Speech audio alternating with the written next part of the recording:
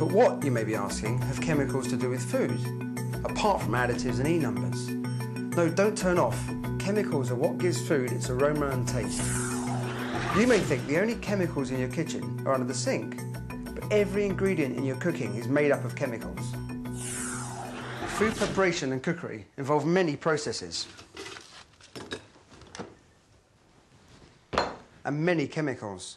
Even something as simple and straightforward as a cup of tea is full of chemicals. In goes the H2O, the milk,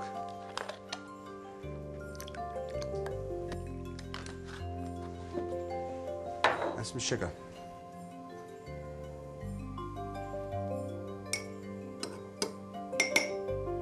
Even buttering a piece of toast involves hundreds of chemicals. Flour, butter, coffee, water, tea, sugar and milk. They're all chemicals. And over here, vinegar, oil, sodium hydrogen carbonate, baking powder, and dihydroxybutanoate cream of tartar. All chemicals.